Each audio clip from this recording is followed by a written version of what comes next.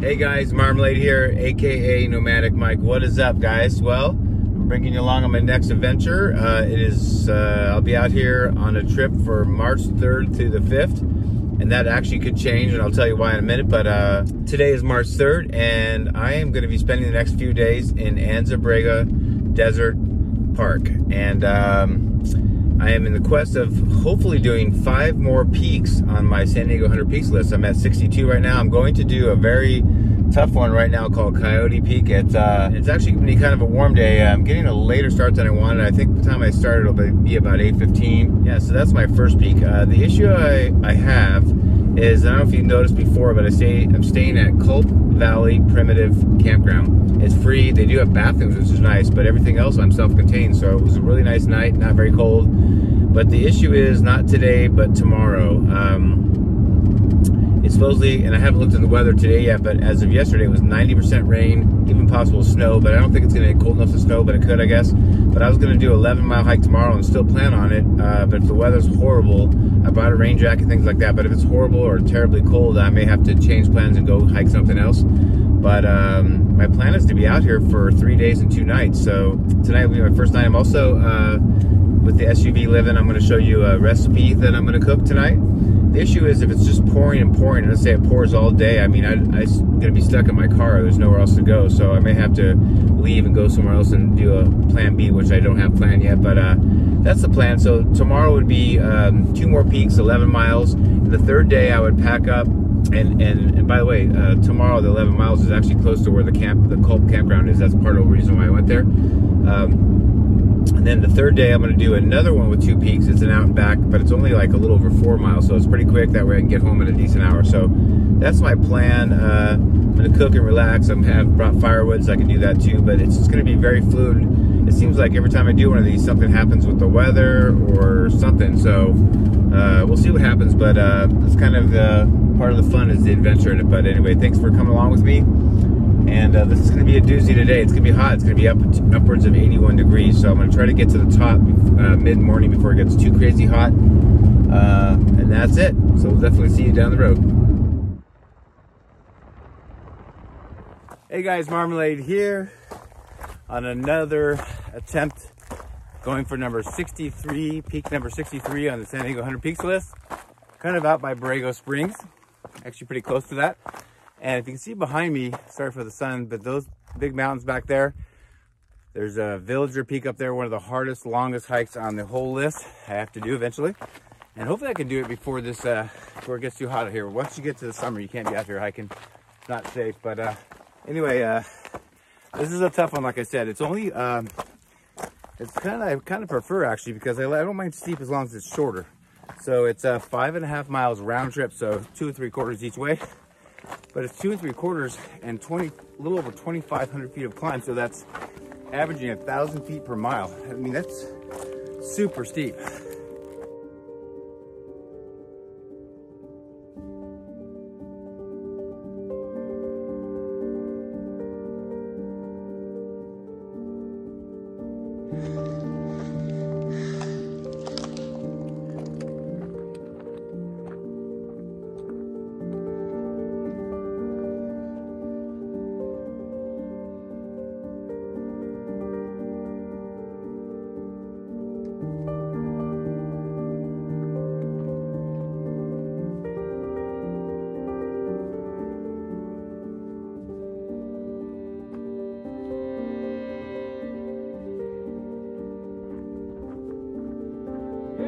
Baby, yeah! Peak number 63 down. Coyote Peak, Coyote Mountain, yeah! Woo!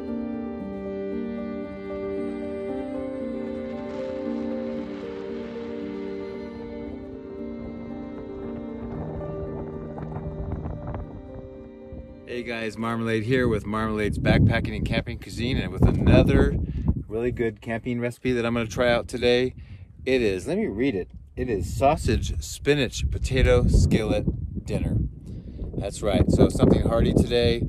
I am out in ANZA-BORREGO at a Culp Valley primitive campground. It's free. They have actually bathrooms and then fire pits, things like that. So I'm gonna have a fire tonight. But let's get on with the ingredients right now. It's really windy. As a matter of fact, I just slammed my door, so I'm trying to do this behind my car so you can hear me. All right, let's look at the ingredients. All right, so as promised, here's some red potatoes, a couple mushrooms, lemon, garlic, and onion. I got the Adele's Italian style, has some mozzarella cheese kind of in there, and then it's a smoked chicken sausage. A little ground thyme, a little olive oil, and of course spinach. So the first thing I'm going to do here is actually just start ahead of time and boil the potatoes, get them kind of semi-soft. So we'll start with that before I cook the rest of it. As soon as I filmed the potatoes going in there, I realized I didn't cut them up first, so there they are. Got them all cut up before they got very hot or got going, so we're doing that right now. And like I was saying, there's all prepped, ready to go. I got the spinach and the olive oil over here and seasoning. Like I said, I'm hiding behind this car because it's pretty windy. Big storm's coming in tonight. Alright guys, these are about 80% boiled and done, so we're going to heat them the rest of the way in the skillet. First off, we just turn the fire on, get a little bit of olive oil going here. I bought a bigger pan finally. My other pan never held any of the food I was cooking.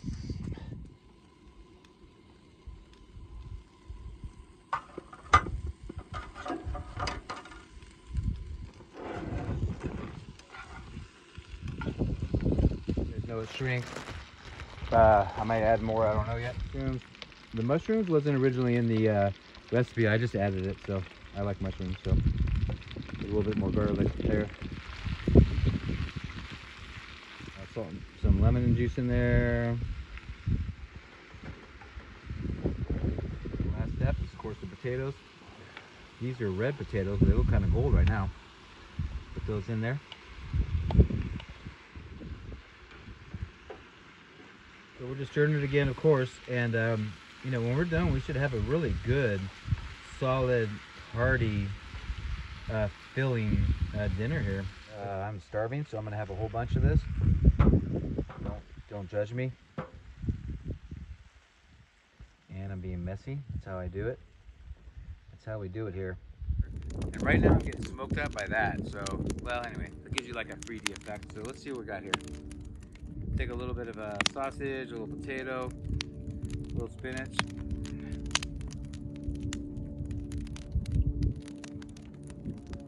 Oh,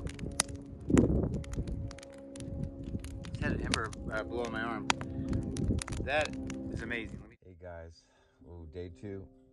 I think I parked on too steep of a slope. I kept sliding down to my feet all night, but let's see what it looks like outside real quick.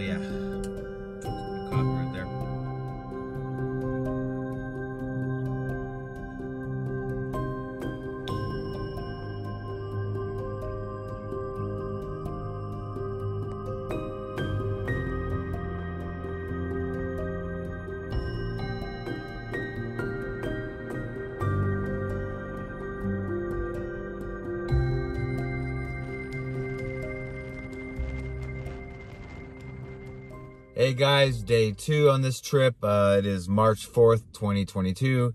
And man, like I said yesterday, has the weather and the plans changed. I don't know if you can't really see outside, but it is 39 degrees. It's about 7:40 in the morning. I woke up And as you saw, I make some coffee and talk to my neighbor who's having some car problems. But I think we got some help with our neighbors that have a jump for him. But packed up, my tent was just thrashed. It was so windy, my whole car was shaking that I was sleeping in. And my tent was just doing this all day, and actually was filled with sand because before it started raining, it was dry out in the tent filled with sand. So everything I had in there, I kind of used my tent for storage. I do sleep in it sometimes, as you guys know, but sometimes I use it just to claim the spot when it's BLM land and that's primitive camping. That way, when I go hike, I can save the spot. So thankfully I had some cords of wood in there, or bundles of wood in there, and that kept the tent in place. Or I think it might have blown away. All my stakes flew out, and you saw the corner poles are dug deep holes, and the car was shaking. Like I said, it started raining about like scheduled about 2 or 3 in the morning, and just super windy and cold. It's 39 degrees, and I don't know what the wind chill factor is right now. So if you remember my intro yesterday, I said I was going to do a longer hike today, assuming our weather was good and everything, but it's not good. I had to get out of there. So I'm going to do what I was going to do on the third day, which was purposely a shorter 4.25 mile hike with 2 peaks. So I get 2 more peaks off the list. I'm going to try to do this. If it's too cold, I'm going to just come back. I can do this some other day, but it's 39, but the wind chill feels like it's 20 something out there. So I'm going to try it. You guys know I wear shorts, so sometimes that makes it a little brutal, but try to get 2 more peaks off the list. So we'll get to 65. And then I'll take you into, I have a couple of different plans. I don't want to say it until I get there, and in case it doesn't happen, but some more plans for today. And then I may change my mind depending on how the weather does. I plan on being out till tomorrow, so maybe I'll find somewhere else to camp. But if not, I'll just go home today and call it a day. I'm probably an hour and a half drives from home. So that's it for now. I'm going to get I brought my ultralight umbrella, rain umbrella, and I also brought my rain jacket in case I need it out here, so I'll bring that. And maybe we can see something pretty. It's got 2 peaks and about, I think it's 4.24 miles and about 1,000 foot climb. So not too bad over that distance. Actually, compared to yesterday too. So anyway, all right. And I'm also, by the way, I'm a little sore after doing Coyote. If you watch that video, holy smokes. I would say that's one of the, I've done longer, harder, steeper hikes, but I haven't done that much elevation in that short amount of time. It was literally 2.5 miles and almost 2,600 feet. So a fraction over 1,000 feet per mile. And then it was actually very difficult going downhill. And my first time ever, I would say my legs got a little shaky. They were just spent. I ended up doing just a fraction over 5 miles. And like I said, almost 2,600 feet. So that was a lot. But and it's also mostly bushwhack. And there was a little bit of hint of trail if you saw, but that's about it. But yeah, so my legs are feeling today. So that's another good thing about an easy hike. So that's it. And then after this hike, we'll see what we can find. I have a couple plans. We'll see how it goes. And it's kind of looking nasty out there, so I gotta check this out. All right. Woo! Change of plans, big time. Man, I got out there and got all my rain gear and started to put my shoes on. And holy smokes, is it cold up there? I mean, it's like, and I actually have some rain pants to keep my legs warmer, but it is really cold out there. And I was saying it's March 3rd. There's PCT hikers out there. Hope they get off the trail somewhere. Hopefully there's somewhere they can get a room or just get out. But yeah, so I think I'm going to change the plans again. But I think it might work out okay. It just depends on the weather. It's so funny because the weather's been just amazing for about, I don't even know, 2 weeks. And I get out here and it's crappy. So I don't know. This particular area, I've tried to hike twice now and had bad weather both times. But there's a hike I wanted to do the last time. If you watched my last SUV trip when I was up at Mount Laguna, I wanted to do one called Cemetery Hill. So maybe we'll do that. But I just have to see how the weather is. Last time it was like this when a couple weeks ago when I drove through Julian, it was raining and started to kind of sleet and snow. So you never know what we're going to get. But anyway, I'll take you with me. Maybe we can see what's up in Julian. I have one place I want to take you if it's open. So we'll try to do that. All right, onward. It's starting to rain hard now. I'm glad I'm in the car.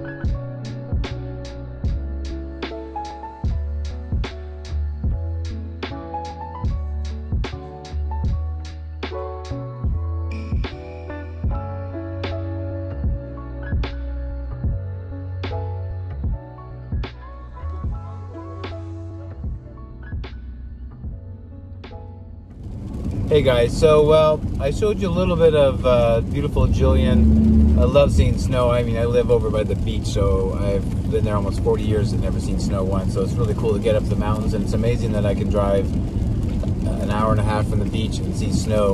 And man, was it cold, because I always wear shorts. People were looking at me like I was an alien. There's something wrong with me. I don't know why, but maybe it was the shorts. But man, it was bitterly cold. So I made the right call. It's pouring rain here.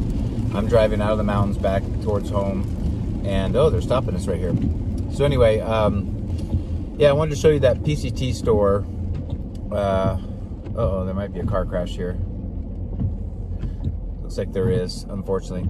So anyway, yeah, I'm gonna head home, and I showed you a little bit of that PCT store. It's there every single year, and you can see they're still kind of getting set up and everything, so they're not all the way done yet. I'm just going by this thing now. I don't know if you can see it or not. I guess you can't. Yeah, but there's a car off of the... Oh yeah, there's a car off of the road, unfortunately. Darn. There's fire trucks and police here. But anyway, sorry for that distraction. That was kind of weird to do that right when I'm filming. But anyway, yeah, so I'm going to head home. That store is open. They start, I think, March 1st or 2nd. The permits for PCT hikers are March 1st. So it takes, they're at mile, you would get off the PCT at mile 77 and then hitch 11 miles to Julian. So it takes most people, you know, 3 or 4 days up to 8 days to get there, depending on how slow they are. And by then, you know, what's great is after 77 miles, you kind of know a little bit more about your gear, what you need and don't need. And so they're there. If any of you guys are through hikers this year, or section hikers, they have a lot of stuff there. And it's a small store, but everything they have there is stuff you could use. It's not, you know, like camping stuff. It's for hikers. So check it out if you can. It's upstairs in a gray building. I don't know the address, but anyway, that's it. I'm gonna drive home now, and I'm sorry. This, you know, it seems like the last couple of trips have been very fluid, and they just keep changing. So unfortunately, I didn't get the hikes in I thought I would, but I had a good time. I found that Culp Valley primitive campground is really great. So I probably shouldn't even announce it, because maybe you guys are gonna go there. But let's straighten this out a little bit. But yeah, so overall, it was a good trip, and I hope you enjoyed that. I showed you a little bit of everything from cooking, you know, to hiking, to camping, all that kind of stuff. Well, guys, this is about 2 hours since I saw you last at Julian. I'm now in Carlsbad, California, and look at this. 62 degrees and perfect, but that's how crazy the desert is. Think about this. 2 days ago, I was hiking in almost 85-degree weather, climbing Coyote Mountain, and now look what happened today between icy cold winds, snow, I had some sleet in there, tons of rain. So I abort the trip, come down here, and it's perfect. So the desert and the mountains create their own weather, as you know. So, but anyway, I hope you enjoyed that. And I just wanted to give you this little last update. Just kind of crazy. Wish I was back out there, but we'll have to save it for next time. Thanks for watching. See you later.